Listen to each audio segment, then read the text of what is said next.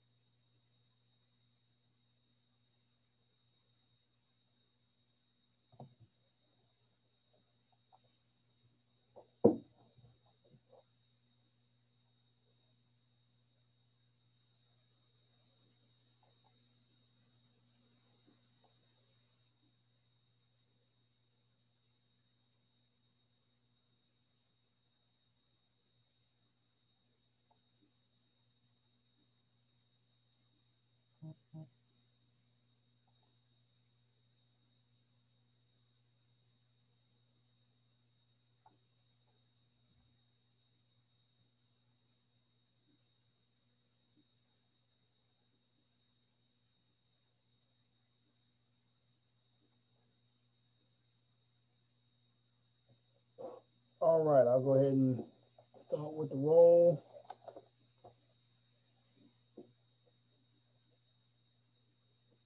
Jamari Adams, Nadia Bell, Nadia Bell, Samaya Blunt. Here. All right, got you. Tierra Brady, Tierra Brady, Antonio Brown, DeAndre Burgess. Here. All right. Jamise Burns.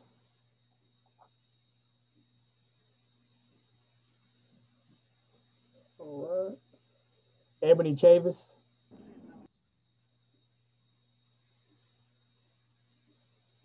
All right. Jada Ellerby. All right. Sharnay Ewing. Sharnay Ewing. Abby Feith. Abby Feith. Alexis Fields. Here. All right. Brandon Foster. Here. All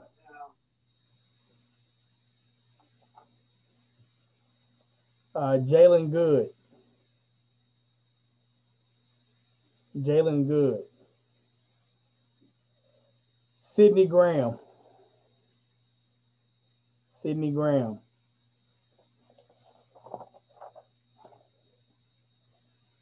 Tavia Hawley. Kiswana Houston.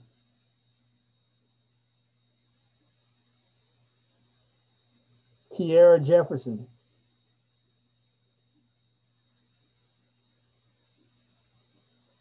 Aaliyah Johnson. Here. Robert Jordan. Robert Jordan. Sierra Knox. Here. All right, got you. Kevney Lomax. Here. All right, got you. Elisa Maldonado. Elisa Maldonado. Sincere Mays. Sincere Mays. Nasir McDaniel Moore. Here. Got you. Brandon Merritt. Here. All right. Terry Miles.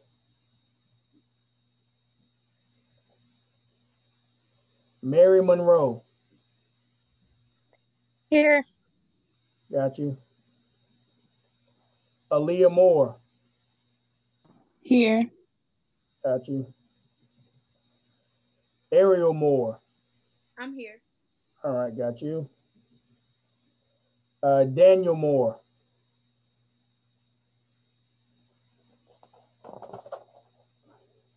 Aaron Orr. I'm here. Got you. Ramia Parker. Here. Got you. Asia Pinnick. Kiera Porter.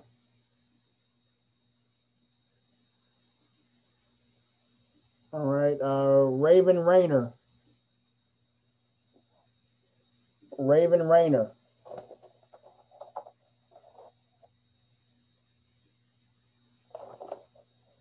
Gabrielle Rodriguez. Here. Got you. Quadasia Sharp. Tamara Sheely. Ariel Sherrod. Here. All right, got you. Simone Tunstall. Here. All right. Jeremy Vick. Carrie Watkins. I'm here. Got you. Talika Yates. And Alana Young Maddox. All right. So let's see here. All right. This evening, we're gonna briefly see if you guys have questions about Chapter 10, which is pretrial or procedures. Then I'll discuss briefly because next week or tomorrow night or tomorrow morning, my Chapter 11 and Chapter 12 lecture will be posted. So that'll be your reading assignment for this week. Also next week, even though we don't have a scheduled Zoom, I will be well, let me see. I can do a little go over the quiz because it's going to be next week. I can go over tonight, but I'll still be here. At least sign on next week if anyone has questions regarding the quiz. But there will be a quiz up next week. So next week quiz 2 will be up. So we'll talk about that in a minute. Any question? Did everyone look at or at least see my lecture for Chapter 10 and was it understandable? Any questions? No, sir. Okay. So pretty much self-explanatory, talking about the pretrial procedures in Chapter 10 of the textbook. So the book is really I like this book. For one, it has online resources where you can kind of go in and test your knowledge. That's what I like about all Sage publication books. Also, I think it's very in-depth. It doesn't just tell you what something is and what it means. It tells you where it came from. So for all of you guys that have been doing the reading, you see that it doesn't just tell you how the court system came about. It gives you a history, where it came from, what part of the Constitution, Article 3 and all this stuff, where stuff comes from. So that's a good thing about this textbook. But Chapter 10 talks about pretrial procedures. So now we're to the point we've talked about, we've talked about from chapter, let me see, from Chapter 1 all the way through 9, it's been pretty much about how the system works and and the history of the system. I see Taliki Yates signing in. Or the history of the system, and also the players, the people in the system that take part in helping to move cases, and they're part of the system. Now in Chapter 10, we're now moving on to what the procedures are. So I got you, Talika. I got you. but we're talking about what the procedures are, what the steps are, what happens in the trial process, pre-trial. Most cases are handled in the pre-trial phase because, as I know, you heard me say in my lectures, 90+% of criminal cases never make it to trial.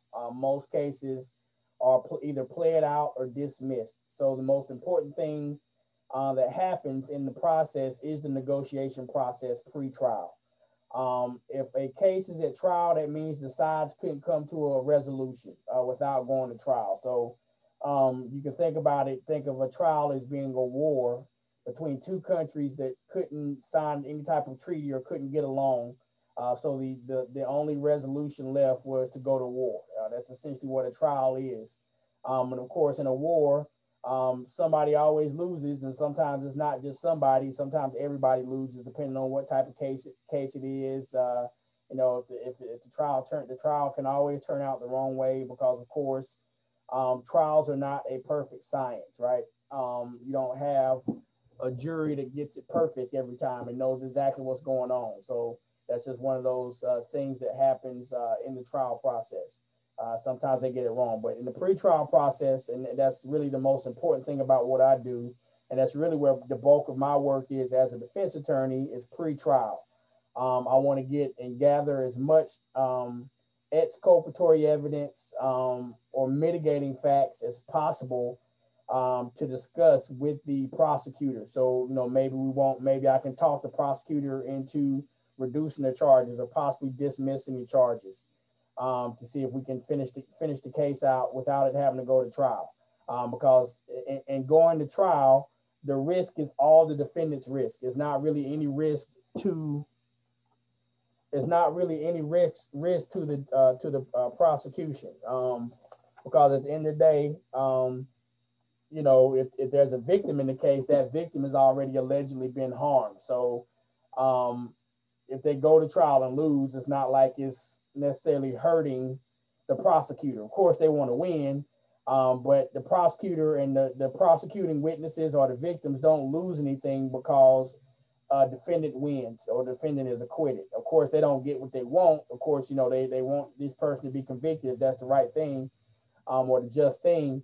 But outside of that, they've kind of already lost if they're there, if they were the victim of a crime. But with the defendant has everything to lose by going to trial. So the risk is the defendant's. So the prosecutor is playing with house money, but the defendant is betting his or her own money. So everything they have is on the table, including their freedom, right?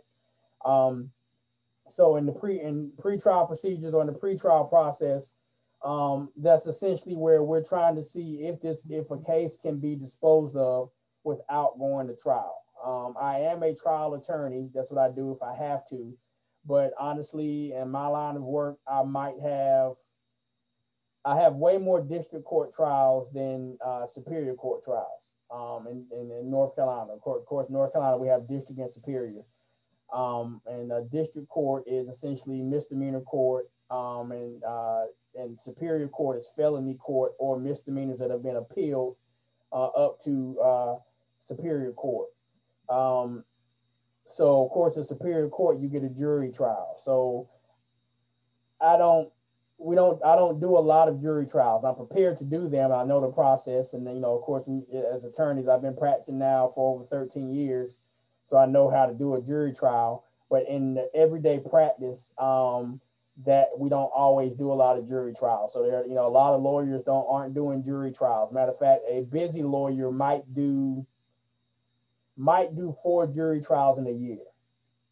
And that's what I would call a busy lawyer. And then it depends on then it depends on the subject matter of those jury trials. If it was a heavy, a capital murder or something, a rape or kidnapping or arson or maybe even some type of drug trafficking case, that one trial in and of itself can sometimes suck resources out of a law firm and be something that takes a long time and takes a lot of time out of an attorney's schedule. So because of that, a lot of cases like that, that your average attorney, even your busy attorney that says, "Hey, I'm going to trial on everything," probably isn't going to try more than 4 cases in a year, at least more than 4 jury trials a year. Now, district court is different because it's kind of everyday court. The calendar's quick. It's misdemeanors. If we don't agree right there, we can just go to trial. The average misdemeanor, there's no jury selection in district court.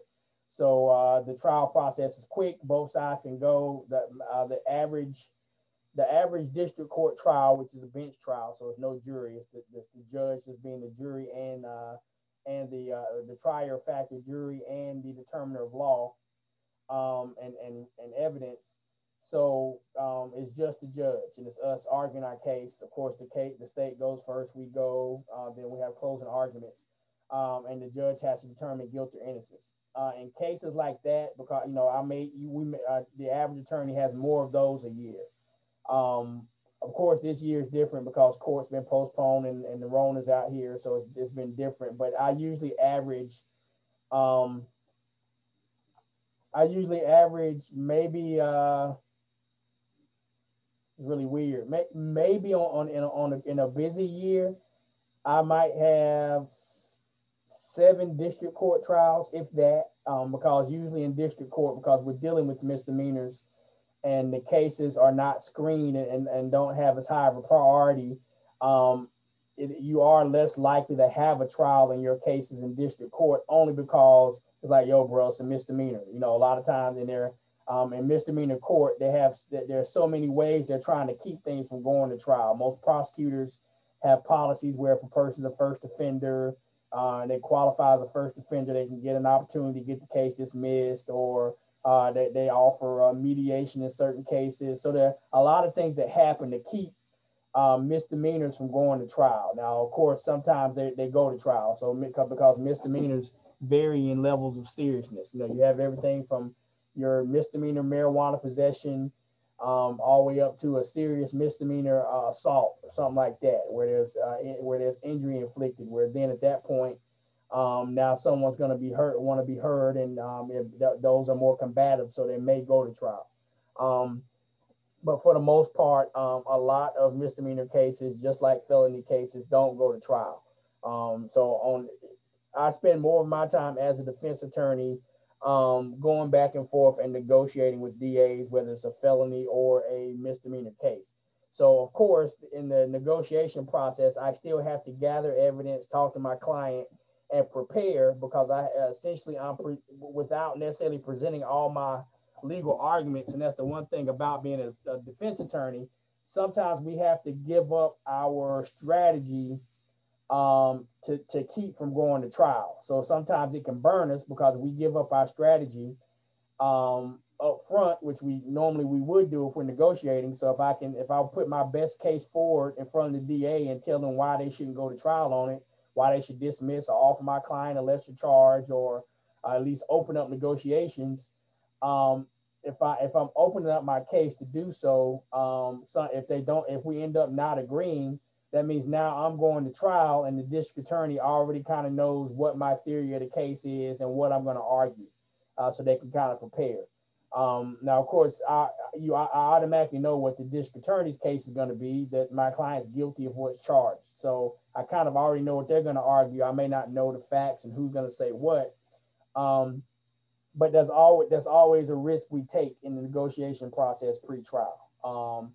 So it just is what it is. So of course, as a part of the pre-trial process, of course, you have your first appearances, all your pre-trial appearances in front of the court. And that's pretty much a lot of what the book talks about. The client being arraigned and brought before the court, asked whether they're going to plead guilty or not guilty or whatever. And then other pretrial hearings. Sometimes we even have pretrial motions to suppress or certain motions to dismiss or keep evidence out. If a person's in lockup, there may be some type of pretrial bond motion or bond modification motion to see if we can't get the bond reduced to get my client out of jail pretrial, which because of court and being closed down, I have to do that in a few cases this week. So I got to try to get my clients out of jail because the cases keep getting postponed because court keeps getting shut down. I don't want my client to sit in jail when it's not really necessary for a long time because court keeps getting closed. So that's a form of a pretrial motion, a motion to change or adjust the bond, what we call a bond motion. So there's a lot of motions, a lot of things that can be done pre-trial. So that's essentially the pre-trial process. Of course, I discussed it in more detail in the lecture. So if you have not yet done so, go ahead and look at the lecture. Of course, always do your reading. So I give pretty detailed lectures, but I can't give you everything. I can't spoon feed you and like literally read the book verbatim. So reading is up to you guys. But I do try to give lectures where I touch on the important main points. Are there any questions about chapter 10? Okay, having heard none, I'm assuming there are none. So go. Okay. Um, Next week, or the reading assignment that will be posted tomorrow morning at 7 a.m. is chapter 11 and chapter 12. What we'll do, I think what I'll do next week, because next week on the 27th, so what's the day? Today's Tuesday. Next Tuesday, let me see. Yeah, next Tuesday, quiz 2 will be posted. It's just like quiz 1. It's going to be 15 questions. And it's going to only be on chapters 7 through 12. So it's not going to be completely cumulative. So it's not going to be 1 through 12. So the first quiz was like chapters 1 through 6. The second quiz is going to be chapters 7 through 12. So you don't have to worry about remembering stuff from the earlier chapters. So you only have to worry about knowing the information from chapters 7 through 12 for quiz number 2. Definitely read chapters 11 to 12. What I'll do, we will go ahead and have a Zoom next week, even though it's not in the schedule. I think it's important that we have it because you have a quiz that'll be up at the same time. And I think most of you, I don't go over the quiz, but I'll talk about what's on it tonight. But I think it would be fair if I at least discuss chapters 11 and 12 for you guys, even though I've already given lectures. I know you guys may want to have questions about it before you jump into the quiz, even though the quiz will already be up. The quiz will be up on Tuesday. Let me see.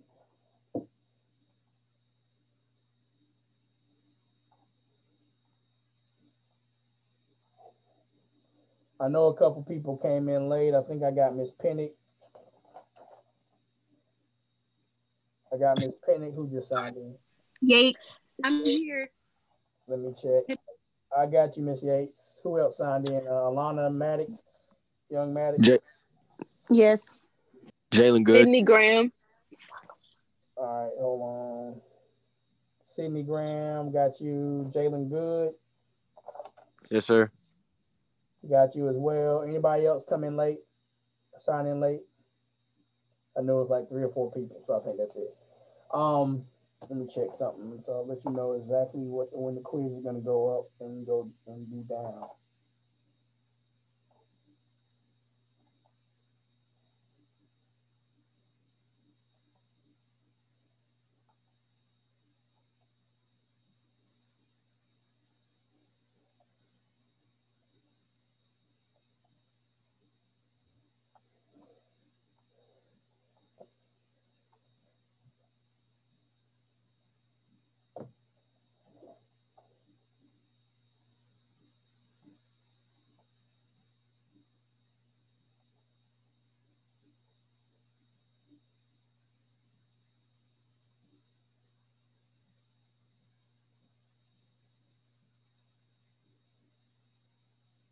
Okay, let's see. It's gonna be up on the 27th. Let me see. It's gonna be up October 27th, and it's gonna be down on the 30th. So I think the 30th is that Friday of what would be GHO, but we don't have it. We're not having a real GHO this year, so you got plenty of time. There ain't no partying going on, so the quiz will be up that Tuesday the 27th and 27th, 28th, 29th, 30th, that Friday. It'll be up until Friday at 11:59 p.m. Um, so that's quiz 2. Now in this class, remember you got 2 quizzes. The first one and this is the second one. So each one is worth. Each quiz has 15 questions. So this quiz is coming up has 15 multiple choice questions, each worth 1 point. So you have 15 questions, so you can come out with a maximum of 15 points. Actually, I want to say I put there's extra credit question attached at the end, which is worth an additional 5 points. So you can go into the quiz and end up getting 20 out of 15. So that's kind of in this class, that's where we kind of make up a little bit of extra credit. Of course, I also offer it with your attendance at certain programs and stuff like that. So for you guys that were at the other, I think I've had 2, the one I spoke at, and then the one for the departmental meeting, the full body meeting. So like I said, I take down names, and of course at the end of the semester, I'll tally everything up and give everyone their points. So you're not going to see your extra credit yet. But as long as I got you on the rosters for those appearances, and there'll be at least one more appearance before the end of the semester, because I know on the 28th we're doing the faculty student panel on the Breonna Taylor case. So your attendance at that will essentially count, give you 5 points. So of course, like we did the last one, just hit me on the DM on the Zoom and just put your name in here. Hey, this is my name. I'm here, and I'll mark you down as it happens. I was trying to in the last one, I was trying to reply to everybody, but they were coming in so fast, I kind of quit replying and just marking everybody there. So as long as you sent me something saying you were there, I got you. So that's I know I went off on a tangent, but that's another way to earn extra points. So like I said, you'll have 90 minutes to do 15 questions. So it's 15 questions, all multiple choice. You got 90 minutes.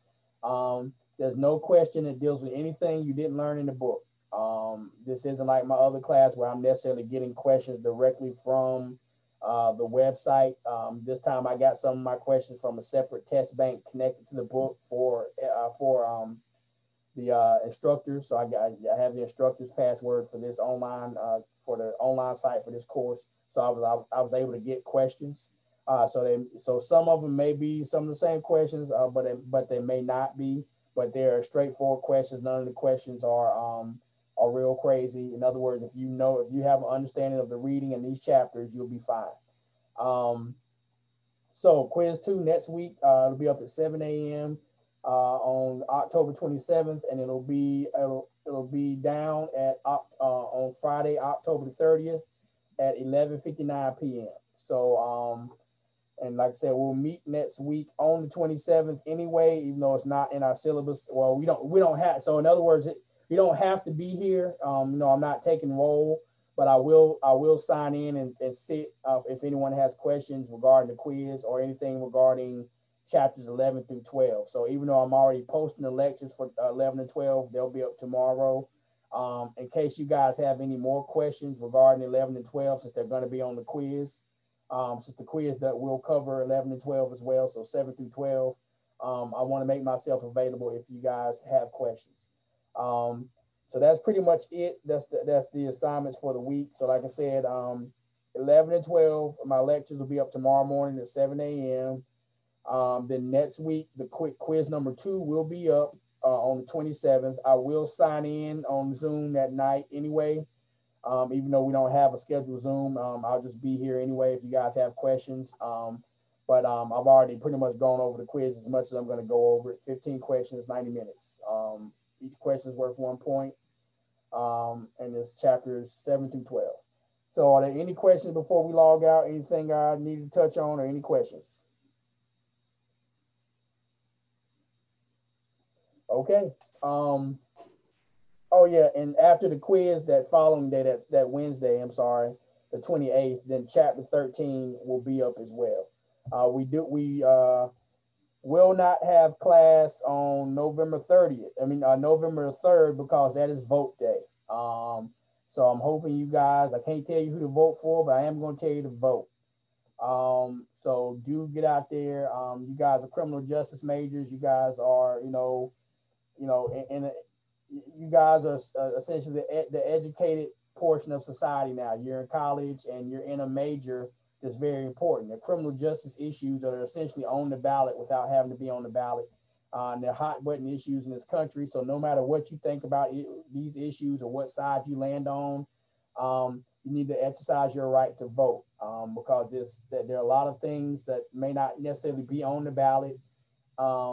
Police brutality is not necessarily, and policing is not on the ballot, but it is on the ballot because of the differing opinions of the opposing sides in the presidential election. And not only that, you got local elections, you got senatorial elections. So I don't know how many of you guys are doing absentee ballots because you're not from, you haven't claimed Greensboro as your permanent address.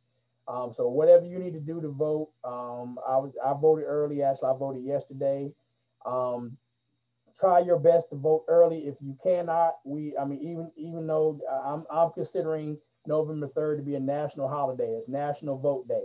So I won't be up here for a Zoom, and so I don't know what your other classes are doing, but you don't have to meet with me that week. It's going to be all about getting your behind out and voting. So go ahead and get registered. Matter of fact, if you want to register here in Guilford County, you can pretty much register to vote at the early voting locations. I think you can fill out the form there. And so you can register to vote at pretty much any time. You just have to give them your address, and they put you in the precinct, and let you know. So that lets you know who you're voting for, and whatever election dealing with your precinct or your zone. So that's pretty much it. I think that's a good number of announcements. October 28th is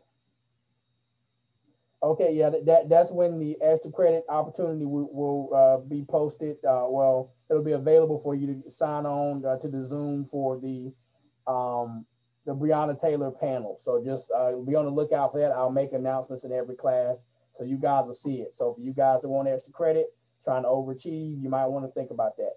But without further ado, I think no one has a question. So I'm going to go ahead and end. I think I got everyone that came in. Thank you. A lot. I'm getting an email from you, Alana. Where you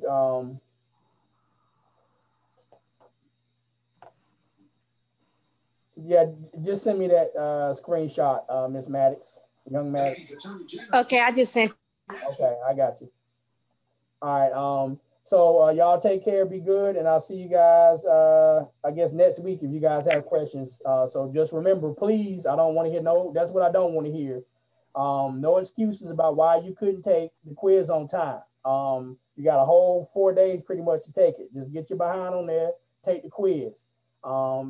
So I give you have 4 days to take it. So there's no excuse. Why wait till the last day? Why not jump in there the first day or the second day?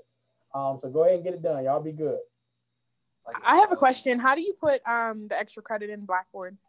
What I do is I create another column, and I cap the I make the column 25 points as a cap. So I never give more than 25 points of extra credit in any class. You're automatically going to get extra credit on the quizzes that you take, and on the quiz and the final. So there's an extra credit question on the final as well. So those are automatically counted in that column. But anything extra, like attending an event, I create an extra column for extra credit. So I don't think I have to create it for this class, but once I create it, I'll put your total extra credit amount in that column. So that's another thing. A lot of people get mixed up because they read they try to get their grade from Blackboard, and in doing so, Blackboard won't allow me to create a column. It will allow me to create a column and call it extra credit, but it doesn't count it like extra credit. So it counts it like everything counts.